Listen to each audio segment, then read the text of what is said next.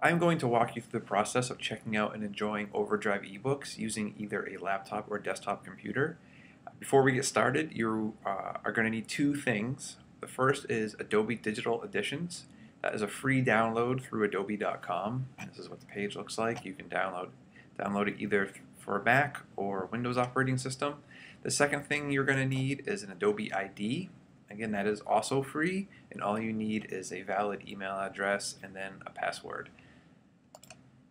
Once you have those two things taken care of, you'll next want to go to the Molten Borough Academy OverDrive library, which is what this is, and you'll see the books that we have. And to check one out, all you do is click on a book. So we'll click on Going Away Shoes, and then we click on this green button that says Borrow. This will redirect us to our locker with the book in it.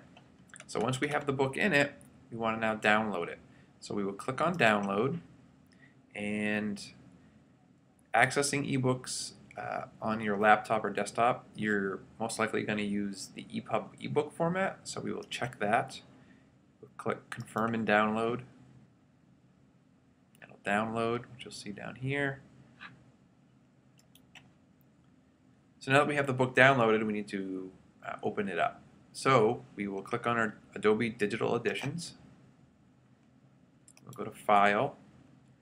We'll go to Add to Library. And we'll find that book, which is, here it is, Going Away Shoes.